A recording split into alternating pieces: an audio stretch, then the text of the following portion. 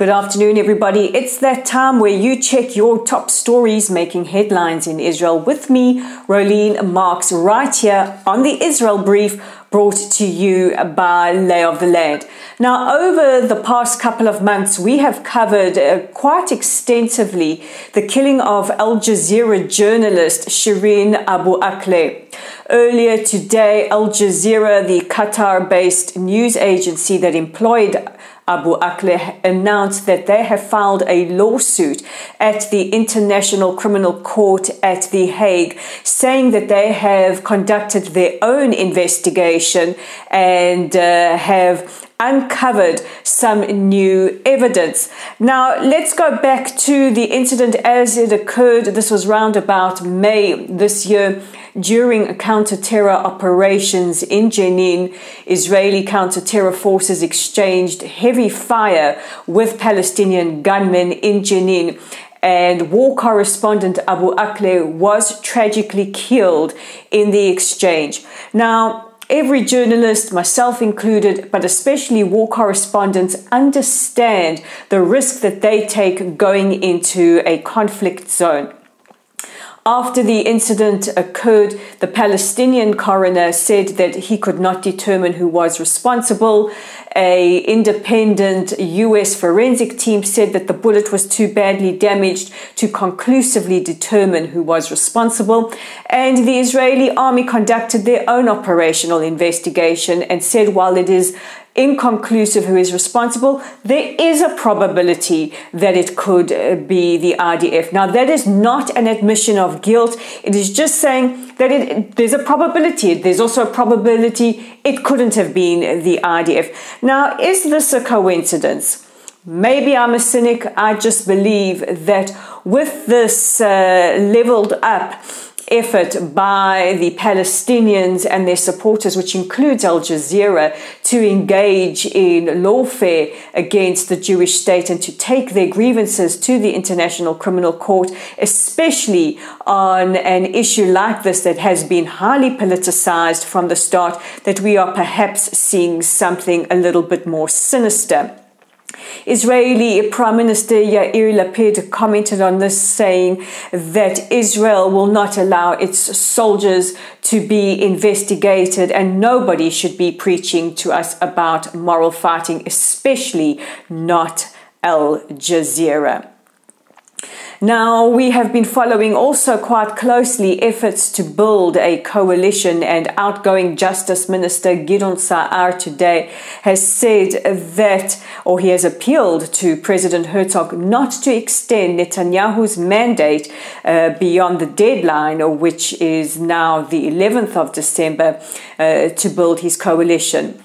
Saar says that in his opinion, he believes a government has already been formed, but they are waiting for the deadline to expire, the extension to come in, so that problematic legislation, that he called it, can be passed. Now, this would include legislation like deciding on who a new Knesset speaker is before the allocated time, and also pushing forward a basic law which would allow Aryeh Deri to become finance minister, despite the fact that he has a conviction on tax fraud. So watch this space. Samuel Hayek, a well-known figure in UK Jewry and also in Israeli politics, has appealed to the Jewish National Fund, or Keren Kayemet LeYisrael, as it is called here in Israel, to really recalibrate its focus and donate at least $1 billion of its considerable budget to bolstering diaspora Jewry. In his opinion, he believes that the organization needs to do this in order to stay relevant. And he also says it's great that Israel has a diaspora ministry, but more focus needs to happen now on to strengthen diaspora Jewish communities. He believes that Israel is not doing enough to do this. The JNF is 121 years old. Many of you will be familiar with the pushka, or the blue box, where people put money in to build the state of Israel. And he believes that now the time has come for Israel to build these communities. And just when you think he couldn't be more riddled with hate, the artist formerly relevant and known as Kanye West, now known as Ye, has conducted his latest interview, this time with the alt-right group known as the Proud Boys.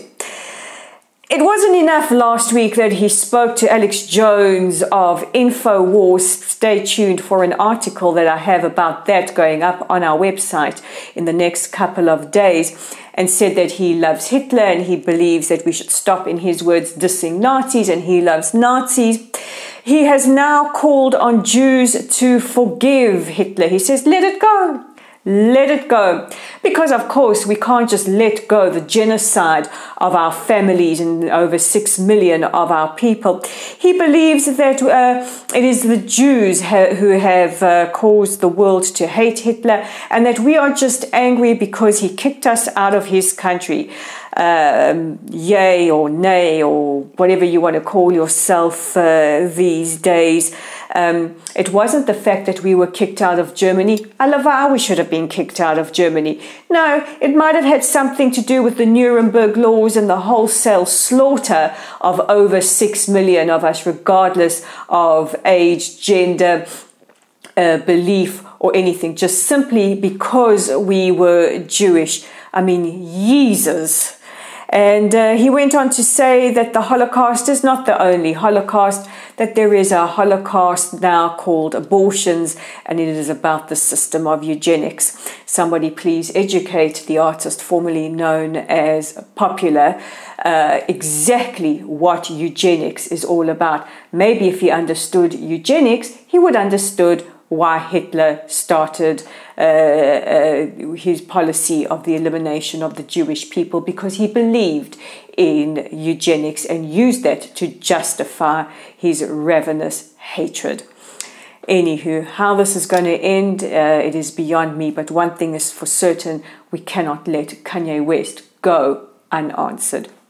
So those are the top stories making headlines. Don't forget to check out our website at www.layofttheland.online.